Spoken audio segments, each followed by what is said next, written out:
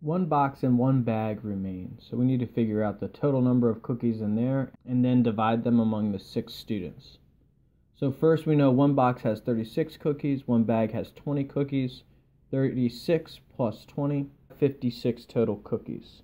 Now we need to divide these evenly into 6 groups for the 6 students. So we're going to use division and have 6 divided by 56.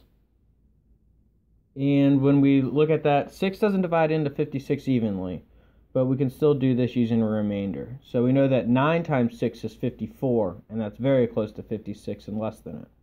If we wanted to say that was 6 times 10, we'd get 60, and that's greater than 56, so that can't be the number. And if we did 6 times 8, that's 48, and there's another 6 before you even get to 56. If you answered 8 remainder 2, you may have just used an incorrect multiplication fact. 6 times 9 is 54. 6 times 8 is actually 48 and wouldn't give a remainder of 2. So we know that 56 divided by 6 is 9.